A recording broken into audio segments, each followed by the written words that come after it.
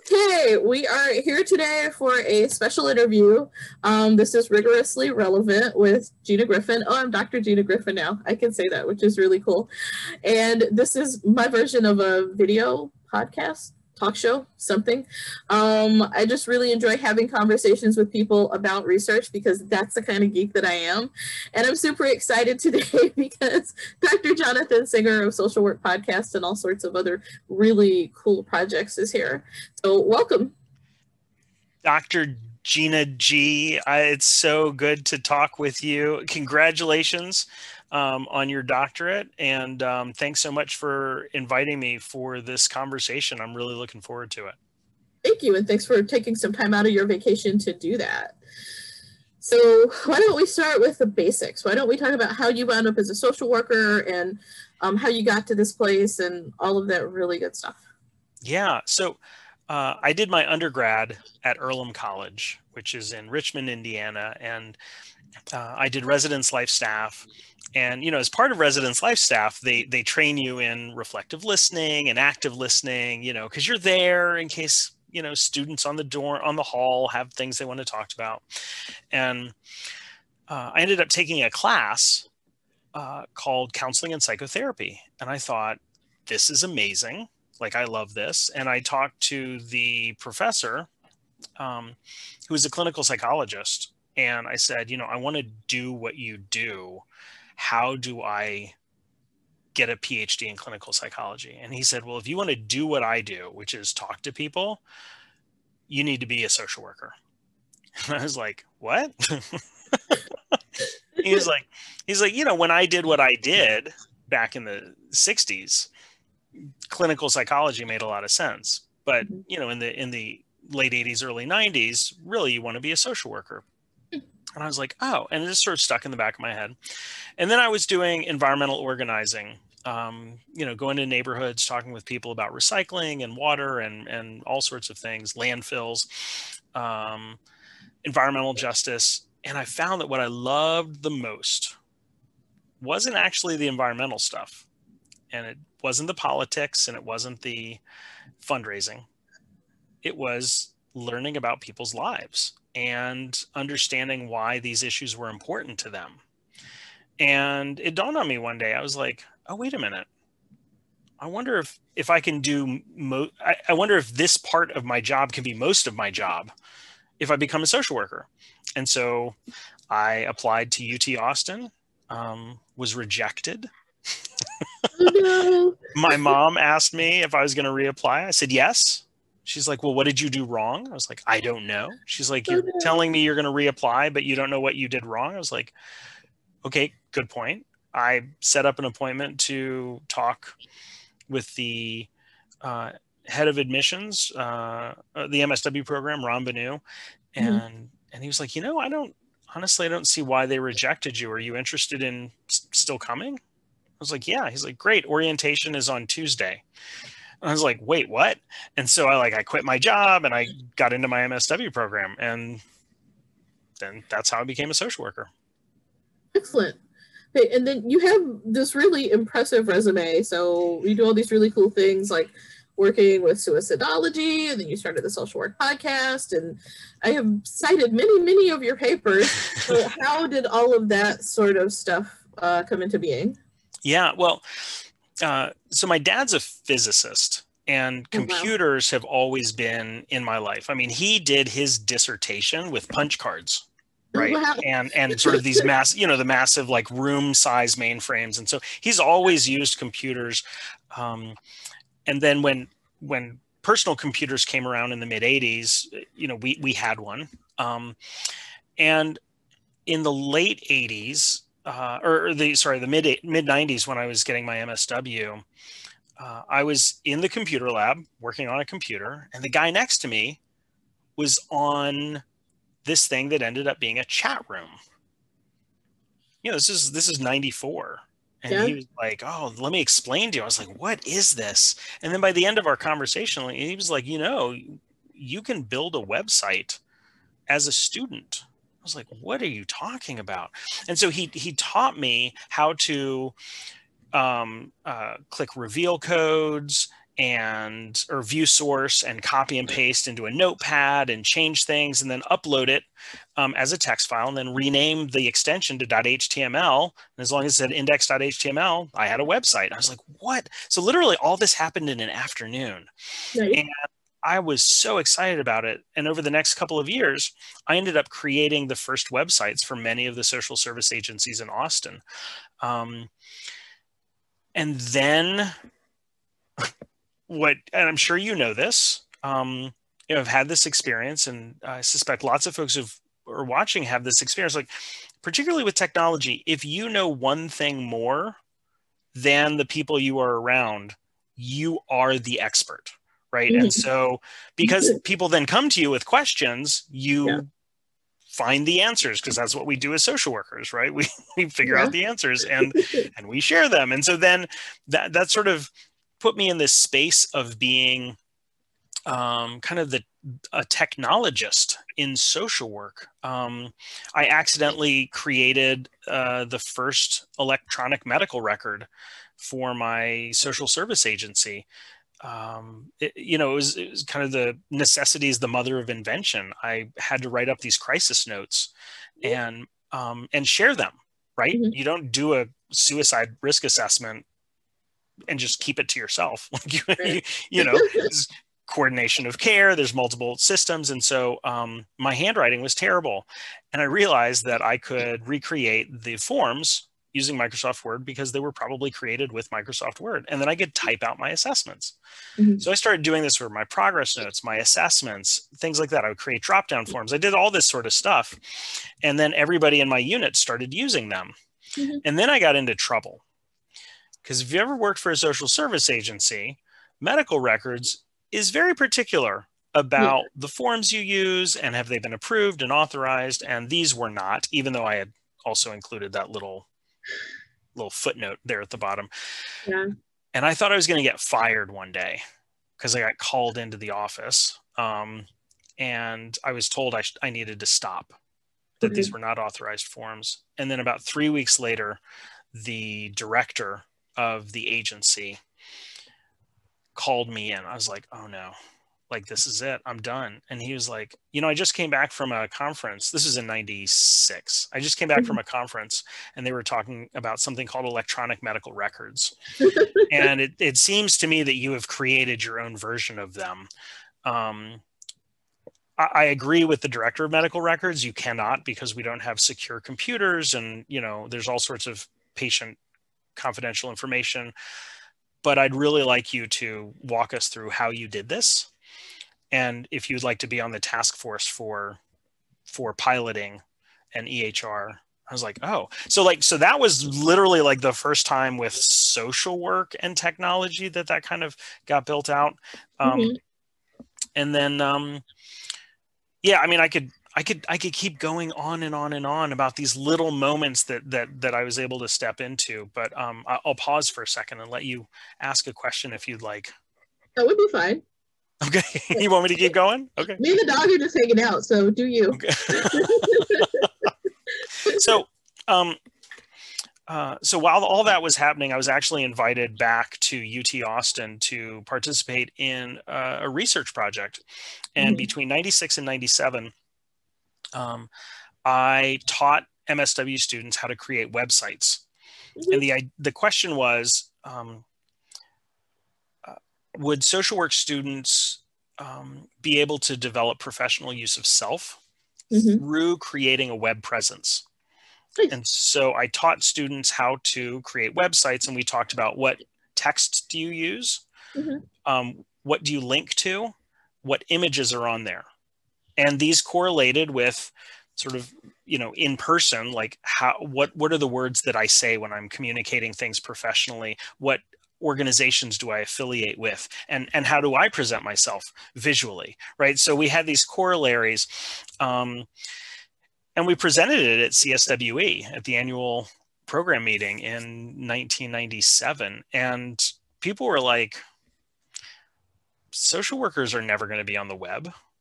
Like, that's just not what we do. Why would you teach people how to create them a website for themselves. Like, that doesn't make any sense. And honestly, like, I mean, there was some practical truth to that because it was all hand coding back then. Like, they were literally coding HTML, which was a little bit of a problem. But I these days, everybody thinks about their web presence, you know, Yeah, I was thinking that seems so way ahead of the curve. Yeah.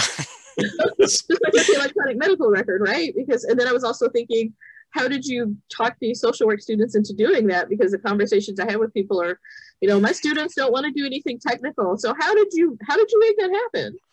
Well, it was part of this research project that Jane Kretschmar and some other folks at UT Austin School of Social Work had put together. And I think the students got some money for participating.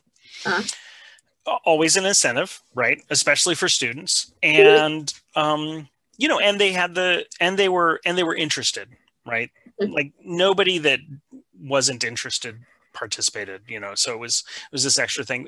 But I agree, there are lots of students that are like, I don't know how to do that. I'm not interested in it. I don't want to do it to this day. So that happened. And then, you know, we sort of fast forward several years, I started adjunct teaching at UT Austin, really in response to 9/11. My friends and I, like lots of folks, you know, when 9/11 happened, it was this sort of moment of reckoning. Like, what does it mean? You know, what does it mean to be? It was the first sort of attack on American soil since, you know, the folks that kind of came to America attacked Native folks, right? I mean, this is sort of the first external attack, and really thinking through, what does that mean?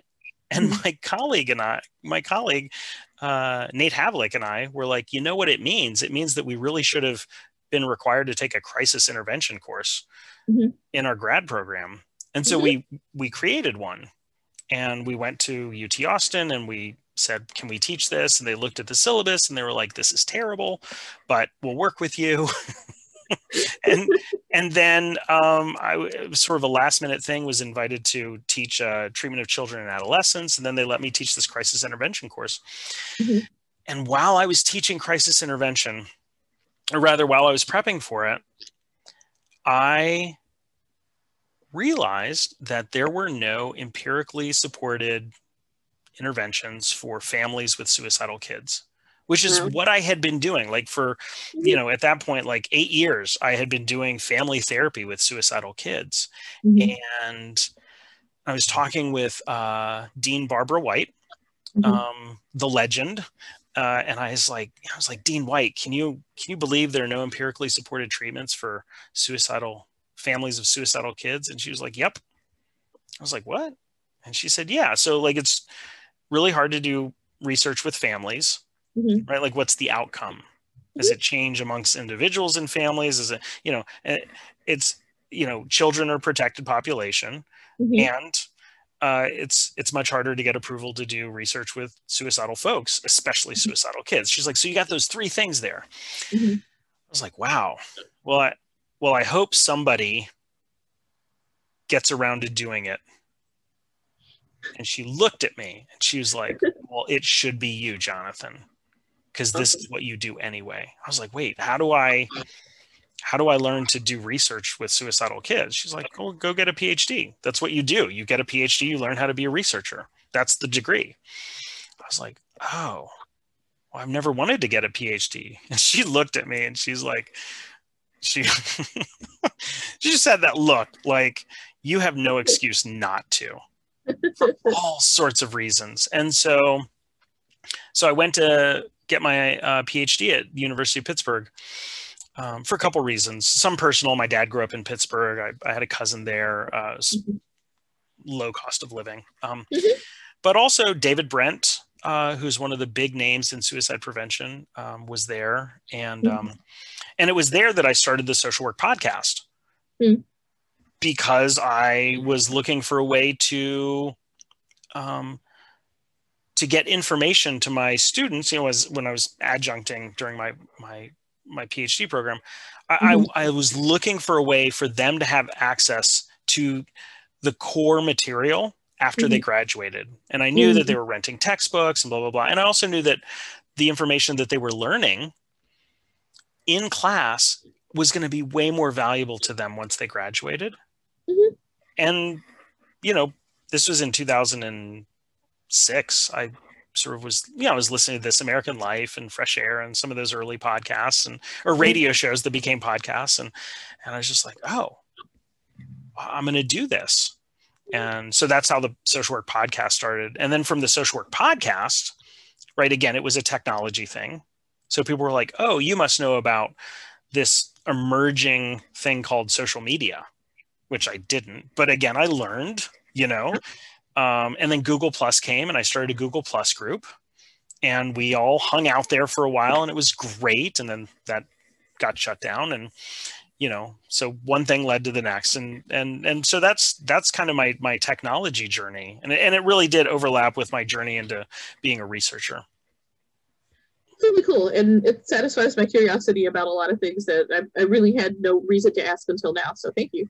Yeah. Okay, so you mentioned some of the people that you spoke with and who gave you some guidance as you were figuring these things out. Were there times where you struggled with finding mentors or guidance? Were there people that you really give credit for really helping you along the path? Like, what was that like for you?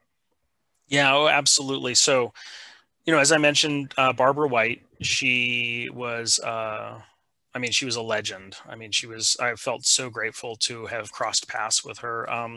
David Springer, he was the associate dean at UT Austin School of Social Work when I was an adjunct. And even though we were very similar in age, he already had his doctorate. He was, and so he served as a mentor in a lot of ways to me as I was starting along this journey. In terms of my research around suicide and suicide risk, I really found a professional home with the American Association of Suicidology.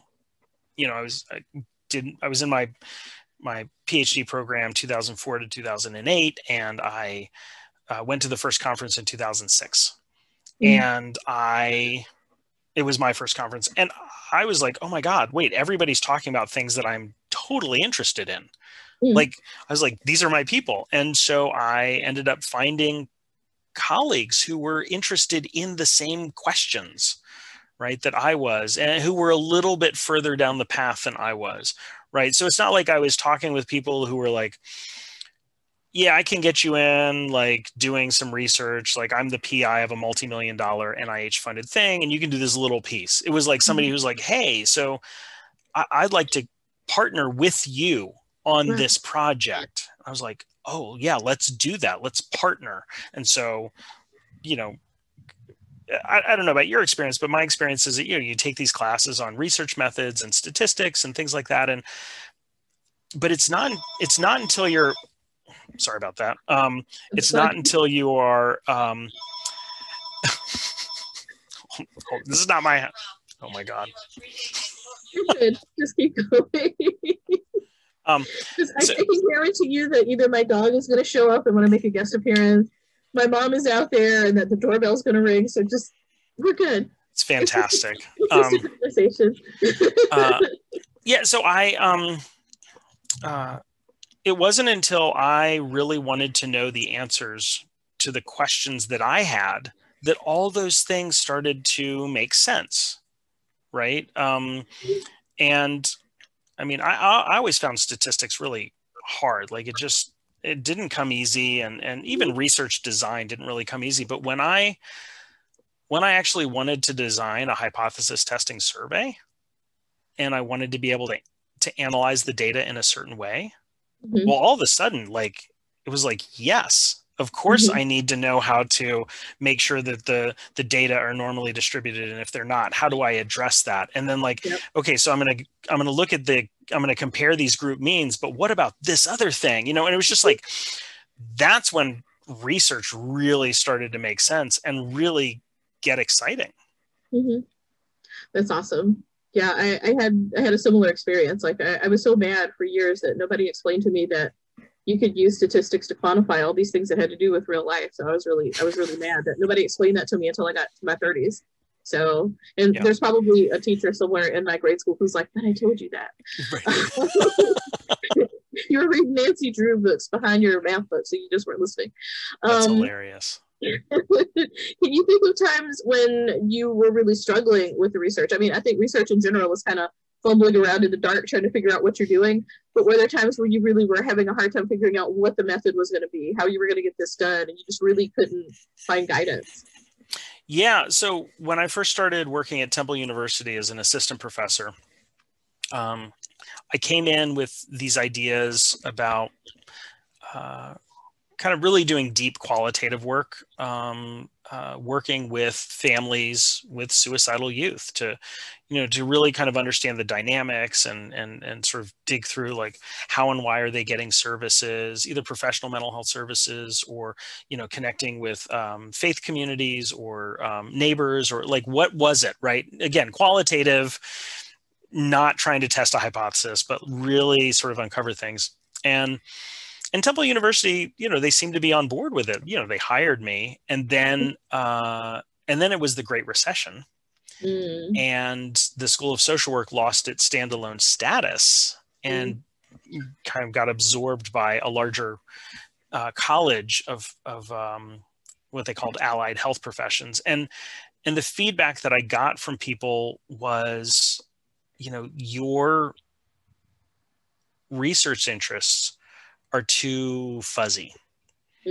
Really what you need to do is partner with a hospital and do some good hypothesis testing work that will lead to an intervention study that you can apply for federal funding, which was never my plan. And I didn't have mentoring around this. Because there are a couple types of mentors, right? You've got your process mentor and you've got your content mentor. And so like how do I get to the point where I am sort of able to do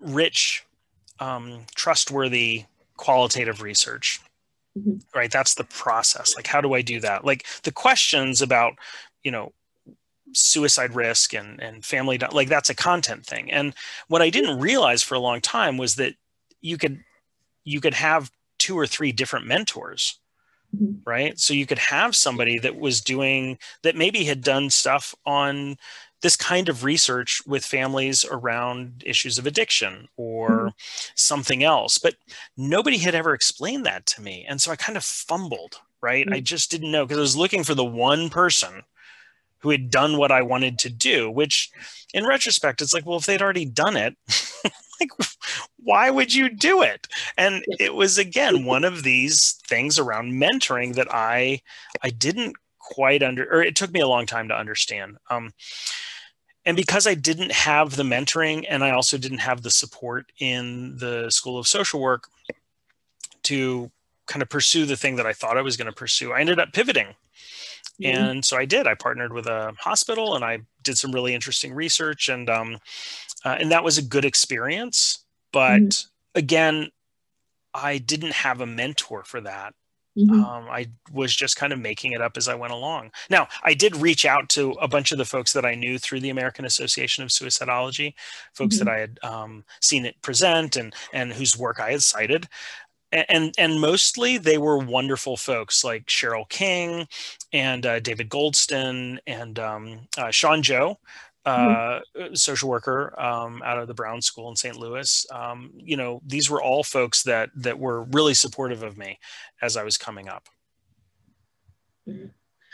Then now you mentioned quantitative, you mentioned qualitative. Do you have a preference? Is there something else like mixed methods? What is your position on methodology?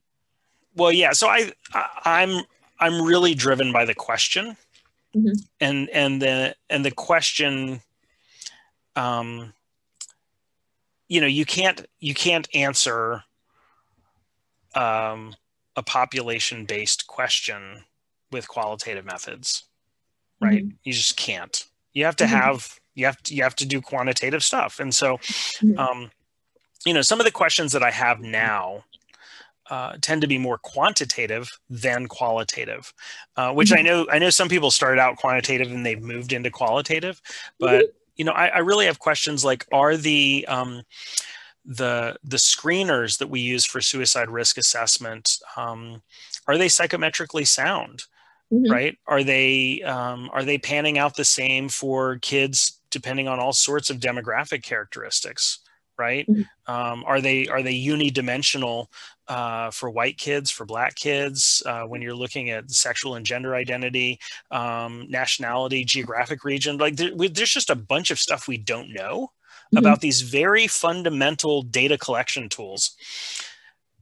I mean, that is inherently a quantitative set of questions. Now, of course, I think the most rigorous research would then say, and you would have a qualitative piece, like, what is your experience taking these assessments, kids, staff, what is it like to develop these and create these, and do you feel partnership, and does it, do you feel more confident about what you're doing once you get the data, right? So there are corollaries in qualitative research, but I'm definitely driven by the questions and not the method.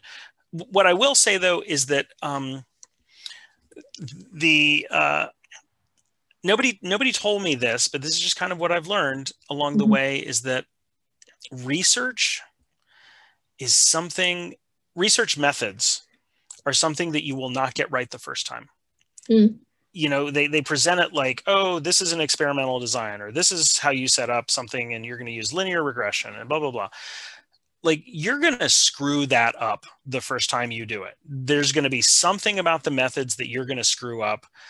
And so you should do it again so that you can actually do it better. And I was really judgmental when I first started my doctoral program. I'd see researchers that essentially did the same kind of studies over and over and over again. I was like, that's lazy. But I came to respect the fact that actually it takes a couple of times to get it right. And the more I would do a particular type of thing, like I was doing a bunch of survey research for a while, like I started to dive into surveys, right, as an approach to gathering data, and some of the cool things you could do with that you couldn't do with other methods. And it's not that I ended up sticking with survey research as my main approach, but like my brain started to think, oh, what could we do this? What sort of hypotheses can we embed in this survey? How can we change from, Likert type scales to this other type of, response pattern so that we can do these different types of analyses? It was like totally geeky, like nerdy research, but it was one of those things where it was an aha moment to say, you're not going to get this right the first time. You should plan on doing this over and over again. And particularly when you think about tenure track faculty positions, they're basically saying, look, you have 5 to 7 years to really learn how to become an expert in the content and the method. And just dive into that. It's a gift. So if that is not your position, if you're doing this as part of clinical work or something else, how do you deal with that? Because maybe you don't have the luxury of, goofing, I don't want to say goofing around, of experimenting and trying and failing. So then what do you do? How do you handle that when you didn't get the results that you thought you were going to get, or you just really kind of messed up? Absolutely. So the way to think about the world as a clinician is very different than the way to think about the world as a researcher. And I think this is a problem because, as a clinician, I'm like, well, that research is not helpful because I'm not going to deliver treatment A to this set of clients and treatment B to this set of clients. I'm just going to deliver one set of treatments because that's what I'm trained in. And so, like, when you compare these two, it's nice, but it doesn't help me. What I want to know is when my client gets angry in session, what do I do next that's going to be most helpful, right? And this sort of process-oriented research is few and far between. But really, in terms of thinking about things, what I find is that clinicians are incentivized to find solutions to the things that their clients are going through. And again, I'm not saying it's sort of in a paternalistic way, like I'm going to solve your problem, but like what you need to do is you need to be like, okay, so you're presenting with this problem around housing. Let's solve it. Mm-hmm. And if that solution doesn't work, that's a big problem. Mm-hmm. But as a researcher, if you find that your hypothesis didn't pan out, that's actually really exciting. Mm-hmm. Because it means that maybe the theoretical assumptions are wrong. Maybe there was a methodological issue. Maybe it was a sampling or a population issue, right? Mm-hmm. That's when sort of not getting the expected answer, Mm-hmm. that's actually research. Not getting the expected outcome is a huge problem in practice. Right. So in from the more research perspective, that's, you know, what your next paper is going to look like, right? Because that's the next set of problems, right? Mm-hmm. So then the kind of stuff that I'm interested in is really the intersection of those two things, right? So because that is the kind of problem that we have, because sometimes people are delivering things that really aren't interesting to the client population. So right. Really kind of trying to get these two groups to talk to each other is maybe where there's a lot more rich work. I'm really stuttering today. There's a lot more rich work going forward, right? Yeah. So how can we make those types of things happen more often? So I think it's such an important question, and also I didn't answer your previous question. No. I went off on a slightly different tangent. So let me just answer the other question first, which is, as a clinician, because the questions are different, mm-hmm. really the methods are different, mm-hmm. right? It's not, it is more about the process. And mm-hmm. so this is where I think doing single system design really comes into play. Mm-hmm. And I mean, I'm not the first person to say this. You know, Bruce Thayer's been talking about this since the 90s, about the importance of this, to really start to look at your practice and to be intentional about, like, okay, in this session, this is what I did, and this was the outcome, right? Or this was the feedback that I received from my client about this thing. Mm-hmm. And so I'm going to do it either the same way the next time to see if there's the same outcome, or I'm going to do it differently to mm-hmm. see if there's a different outcome. And I'm going to keep track. And when things aren't working out, I'm going to assume that it's mostly me, mm-hmm. right?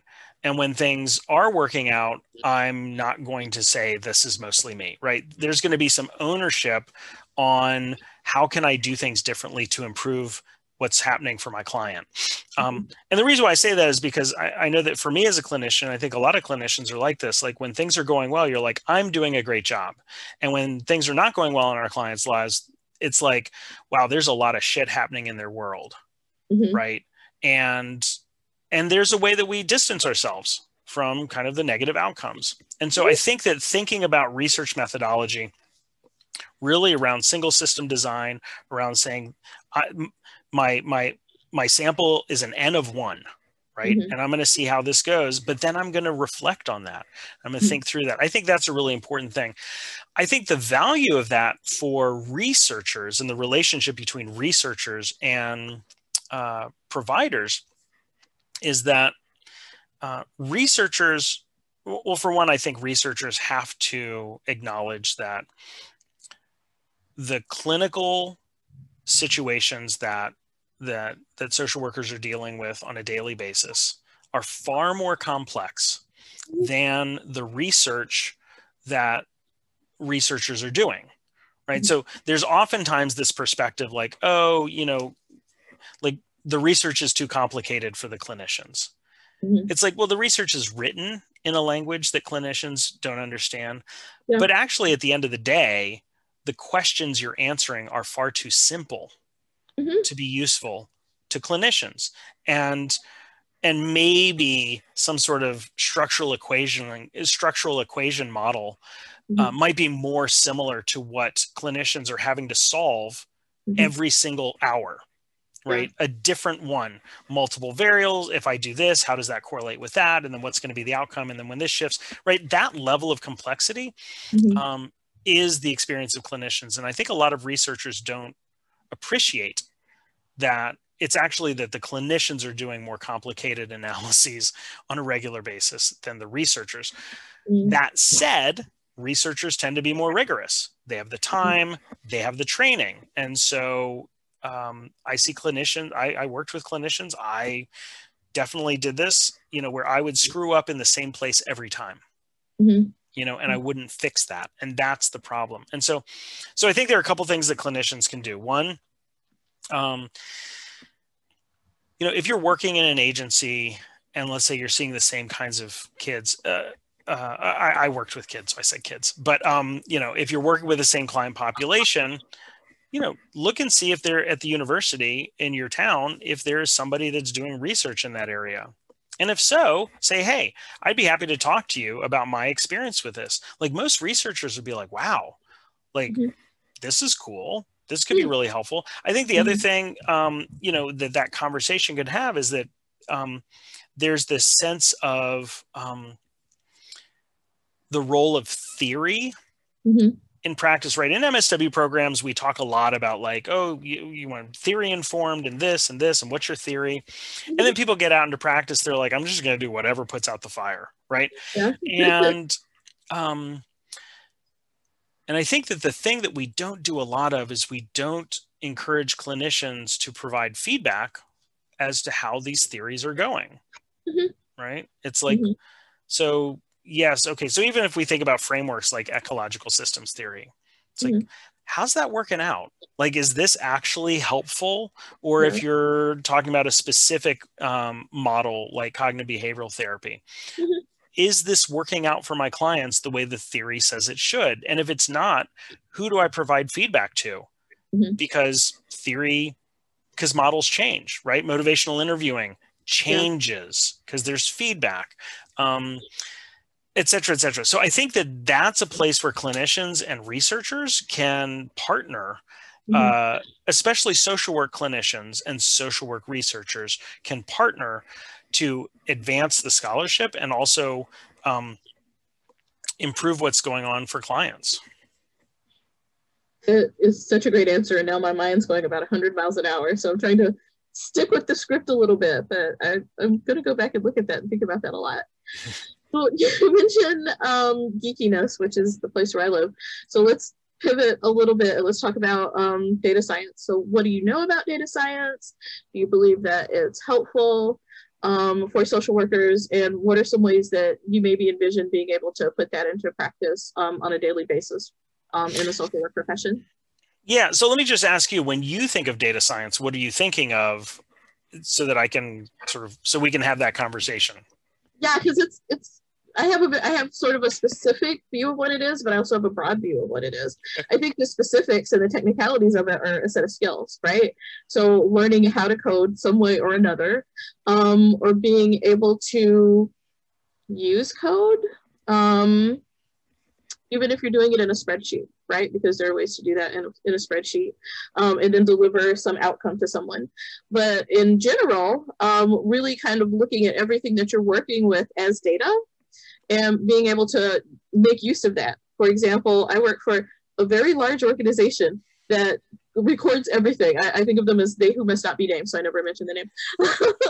But we record everything. And sometimes I think that data just lies fallow. And I don't think anyone ever really does anything with it. So why are we collecting it? So I think that's the other way that I think of data science, if that makes any sense. Yeah, absolutely. So I think this is a really interesting thing because, in MSW programs, the research classes that we teach tend to be more quantitative than qualitative. But I think most clinicians, at least, tend to be more qualitative in outlook, right? They're interested in the narrative, in the story, that sort of thing. And I think that the pivot to, and I agree with your definitions of sort of data science in terms of like, what are the data? I don't think that most providers think about things as data in that sense, right? They're like, oh, well, this happened and this happened, but they're not thinking about it as data that can be then used in aggregate or, to find a through line in a bunch of narratives. And they certainly don't think about it in terms of the data that are being collected by an agency, Mm-hmm. kind of that administrative big data. Mm-hmm. One of the things that I've done is the social work grand challenges, the harness technology for social good. And one of the original working papers was called Big Data, which was really administrative data. And then the other one was the one that I wrote. It had to do with practice and technology. And, the administrative data paper is really about like, okay, so if you've got data being collected by a large social service agency, right, with a bunch of mental health outcomes, but you've also got juvenile justice or juvenile legal and child welfare, and you've got all these systems that have data that can be combined to either hurt people or help people, because I think this is an important part of the conversation. Yeah. Who's doing that? How's it being done? Is it being done at all? To what end? And since I've sort of alluded to this, I think that this idea of data justice is really, really important. There was a book that came out, maybe it was last year. It's called The New Jim Code, and yeah, good stuff. yeah, and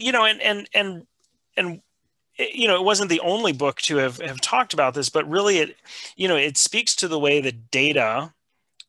Because algorithms are written by people and people are biased, that unless we're vigilant, that these data analysis projects, these algorithms are just going to reinforce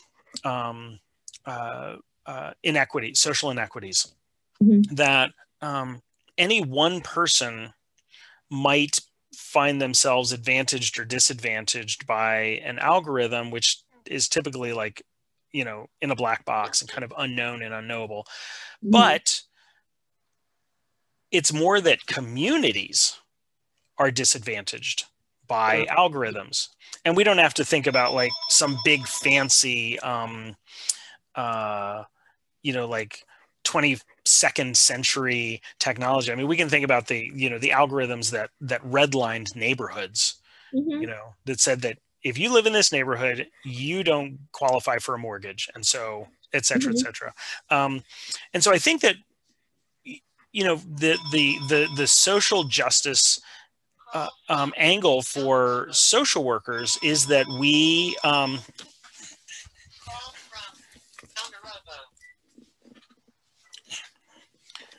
sorry about that. It's driving me crazy. So I think that the thing that social workers really should be thinking about with data is, what data are being collected in my agency? How are those data being used or not used? By whom? To what end? And what are the unintended consequences? And then what are the intended consequences? Right? Tony Blair, former Prime Minister of Great Britain, I was listening to him on a podcast, and he said this thing. He's like, we're never surprised when good intentions lead to good outcomes. It's when good intentions lead to bad outcomes that we're surprised. And if you're at an agency and you're like, oh, well, we're doing this, we're collecting these data, and it's for we have good intentions. What are the possible bad outcomes that could come from that? And especially when you look at it from the lens of racial injustice, I think that's when you can start to say, oh, wait a minute. We have like disproportionate representation in these areas for Black youth. We underserve this. Our diagnostic categories are this, right? And so just being able to ask these questions and run reports of those data can be really powerful. The other thing that I think is interesting is, with data science, I'm always thinking about what are the ways that social workers kind of hoard opportunities and hoard knowledge that actually should be more democratic or more freely accessible and available. And we learn a lot of things that are valuable to our clients that we don't think about like sharing. And I'm not, again, not in a paternalistic, like, I will teach you things you don't know. You're right. It's not like that. It's like, if you are being trained to think about what data are out there and what's being gathered and how can we think about that, these are good conversations to have with clients, because so often our clients are being measured against an average, right? And particularly if you're not a white man, the averages do not apply to you because they were oftentimes normed on white men. And so then the question is, for, let's say, for my client, right? What are some of the data points that reflect who they are now? And if things change for them over time, how do those same data points inform that, right? And it's sort of like, we talk about big data, right? But I think that one of the most powerful things about big data is how it provides us with small data, small in terms of individual. And so if I have this conversation with my client, I'm like, you can track your sleep habits. You can track your water intake. You can keep a diary of your mood. And like, these are your data points, right? This is your data. And that baseline, where you are now and where you're going to go, that's actually much more useful than thinking about, well, how did you compare to this group norm, right? This average that for lots of reasons probably was not created with other people like you, whether that's race or sexual orientation, gender identity, ethnicity, geographic, like all sorts of demographic variables. I think that's a very powerful outlook, and we don't do enough of talking about it or training our social workers to think about it. Yeah, I think those are super important points, and I absolutely agree. And I absolutely agree about big data versus small data. For example, one of the things we do regularly in trauma is do management-based care, right? So big data, bigger data is how is everybody in the clinic doing? Are we getting the outcomes that we think we're going to get? But I regularly turn the monitor around. They have a little graph built into our electronic charts and go, hey, look, this is actually coming down. You're doing better, right? And explaining to people why the MMPI thing might not apply to them, so don't freak out when you hear that, right? So yeah, I think all that stuff is really valuable. And I think it's important for social workers to start to think of those things in terms of data, right? Yeah. Yeah. And I think there's something else. I'll just say that I hope that in the next 10, 20, 30 years, there is kind of a revolution in the visualization of our data. Because one of the things that continues to create barriers for practicing social workers and then researchers is that, again, so you're an expert in R, right? And you know more than most social workers about R, which makes you an expert, right? So yeah.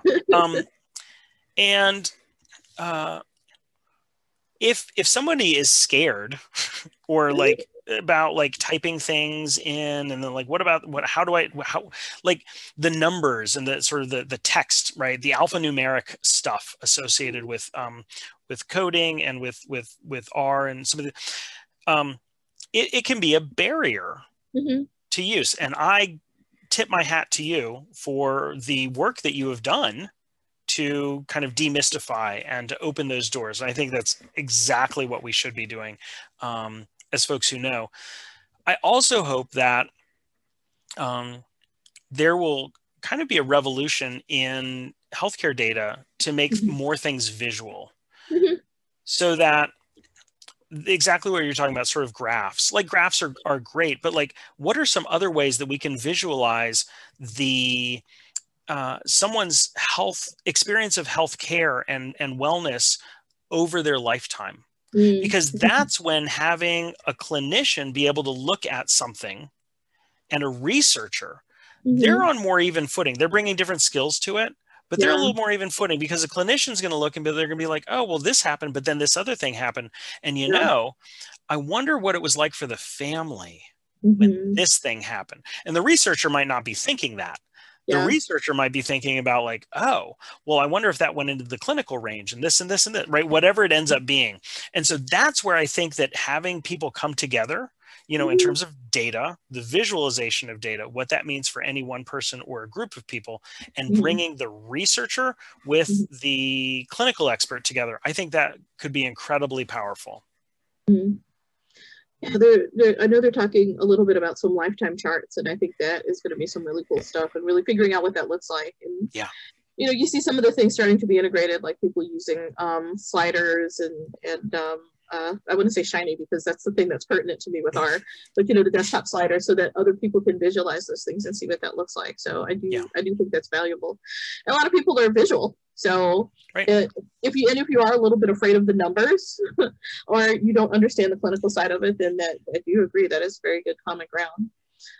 We've covered some of the stuff that we were gonna talk about. So I'm gonna just have a couple of more questions.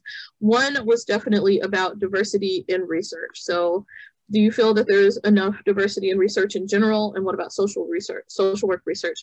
And then if you do see any problems there, how can we start to change that? So one of the things about social work and research is that I don't know that these are the exact numbers, but it's something like, for every, 100 people that get an MSW, only one goes on to do research, right? That's so interesting. Only one goes on to learn the skills to do research. Yeah. And and they're absolutely 100%, when you start looking at that little small, 1 out of 100, Mm-hmm. that 1%, there are going to be some racial biases, Mm-hmm. right? It's going to be the person who can say, yes, I can go back, right? I mean, I know that Barbara White was looking at me. She's like, okay, middle-class white guy, like you have no excuse not to go get your PhD, Yeah. right? Like do this.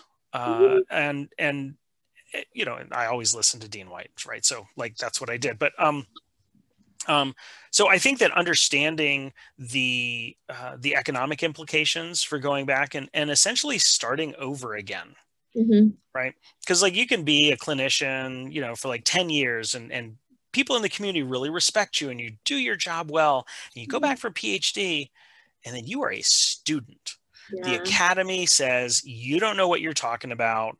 Like you're struggling with stats, you're struggling with, research design, you're feeling like an idiot. You're like, dude, what happened? Like I was Yeah. so good and now I'm such an idiot. Like how did, and the academy's like, yes, you are an idiot, and I'm that's a, reading my diary. right. That's a problem, especially when for lots of academic institutions, and not all, because I do think that social work in terms of racial and ethnic diversity, and and sexual orientation, and increasingly with gender identity, like I think social work does a better job than other fields, certainly better than psychology, better than medicine, nursing, uh, eh, but still, if you are if you're a Black woman who has lots of experience and respect in the community, and you come back and your older white male professor is like, I don't know if you can do this. That's not just about like the work, right? That Mhm. there are multiple layers Yeah. that need to be unpacked around our sort of historical sort of racial injustice, the ways people are supported, viewed, signaled to, et cetera, et cetera. And I think that has historically been a problem in Mm-hmm. terms of making sure that we had um, uh, sort of not just, I don't want to say inclusion in terms of racial and ethnic diversity, but actually sort of an expansion of what we saw as valuable skills and sort of valuable perspectives coming into the academy. Um, that said, I think that what we were talking about earlier about the relationship between researchers and clinicians Mm-hmm. is one of the things that both regardless of race and ethnicity, but also sort of particularly with race and ethnicity, if you have community members, community providers who are like, yeah, I'm in the community, I know the community, I'm working with the community, and there's a researcher who might Mm-hmm. not necessarily be from this community, but sort of an adjacent community, Mm-hmm. that that is a powerful way to get some questions answered, right? Mm-hmm. And so if you're talking about racial or ethnic groups that are typically not seen as researchers than to have someone come in and say, hey, I have some questions. You have some questions. I'm going to help you answer those questions. That means something very different than if you're seen as sort of the taker, right? The colonizer, the settler. And so I think that there's huge promise and potential, not in terms of this sort of like conservative, like woke thing that people are, kind of red herring, but actually saying, no, like if you want if you want questions answered, you want to know that you can trust the answers, which means that people have to be able to trust the people asking the questions in the first place. And so there's actually a huge social justice, economic, racial justice reason for addressing issues of racial and ethnic diversity in social work research. Yeah, a lot of the stuff that I worked on in my capstone project addresses that. So really, social work practice research really involves integrating as many of the people in that stream as possible into that process, because who's asking the questions, why are they asking the questions, what are the answers you're getting, and how are you going to use them, and are they relevant to the people that you're asking the questions for, right? So I have an interest in getting everybody involved in that process. And I will put in a plug for myself because I can be shameless. One of the things that I'm adding to the website, it's so nice being in charge of the talk show, right? One of the things I'm adding to the website probably over the next weekend is a forum so that people can start to find each other in social work. So if you are in academia and if you are in practice and you have something in common that you want to talk about, then hopefully it'll be a little bit easier to find each other. So just trying to tweak it a little bit and get it up there. But yeah, hopefully it'll help in some small way. So last question, and then I will let you go. Unless I hear something really good. Do you just have any advice that you'd like to give social workers, particularly people who are doing some of the face-to-face stuff, about going out there and getting involved in research?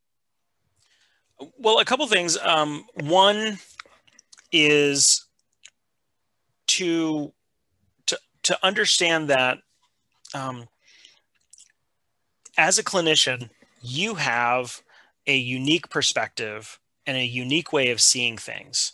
And when you're constantly doing therapy and you're around other clinicians, it's hard to see that because everybody's thinking the same way. Everybody's asking the same question. And I'm not saying that in like a disparaging way. It's just that like, that's how you know everybody's thinking along the same way, right? You can go into the break room or whatever it is on Zoom these days, but you can go into the break room and you can be like, hey, this, and they're like, oh, okay. And you speak the same language, right? So recognize that you have a distinct skill set, and particularly with social work, that your way of seeing the world is actually a little bit different than the psychologists or the family therapists or the psychiatrists. And to see that as a strength. Not to be like, oh, meeting with this researcher, like I need to buy like statistics for dummies, or like I need to start talking about like randomized, sample, blah. Like don't do that. Go in as the clinical expert so that when the clinician is like, well, we want to do this, you can be like, I don't really know about that because, that measure you're talking about is actually just used as an administrative tool. Like literally everyone who qualifies has to get this score. And so we just give everybody that score. It doesn't actually mean anything. And they're like, wait, what? And so you use your clinical skill and that's your expertise. So that's one of the pieces, like really lean in to the fact that you are a clinical expert. And when the researcher says, I don't know about that, assume that the researcher actually is not able to think about things the way you're thinking about them. So it doesn't mean that you're thinking about it wrong or you're talking about it wrong. You are talking about things with a particular perspective, and there is value in explaining that and being like, well, this is why I'm saying this. Now, if the researcher comes back and says, no, I think that's great. It's just that like, that's not actually a question that we can answer given this research project or given this thing that we want to do, then you're like, oh, okay. So then you have that conversation. The other thing that I would say is that if you're a clinician and you find that you're really digging the research, there's nothing wrong with going back for a PhD and getting the skills, or a doctorate and getting the skills, whether it's a DSW or a PhD, and getting the skills to be able to take that next step, because your MSW program is not going to provide you with that next step.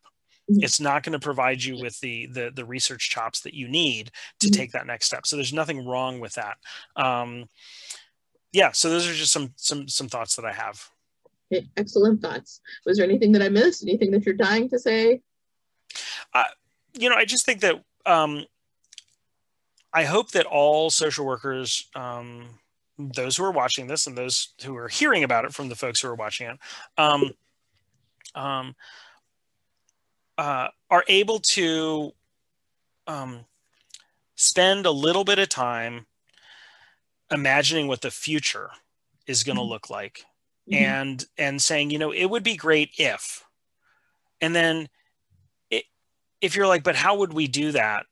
To think, are there things that are available now that if I knew how to do, or we were doing, could actually make that future more possible, or more possible for everyone? Right? There's this great quote, right? The future is here now. It's just not evenly distributed, right? Or the future is already here. It's just not evenly distributed, or equitably or equally distributed. And so, thinking about like, well, what would a better future look like? And then if that means, yeah, actually, I would love to be able to learn how to use this free statistical software program like R to be able to dive into some of this information. Like, oh, well, Dr. G's, online tutorials are a great place to go. Like, that's an amazing resource. Or this other thing, right? So just to be able to give yourself permission to wonder about like what a better future could look like, and then find the things that are currently available to help get you there. Valuable information. Thank you. And thank you for taking the time out of your summer vacation to do this. I really appreciate it. So it's a pleasure. Yeah. Thank you so much for inviting me. Okay. And thank you for coming to do this. Bye.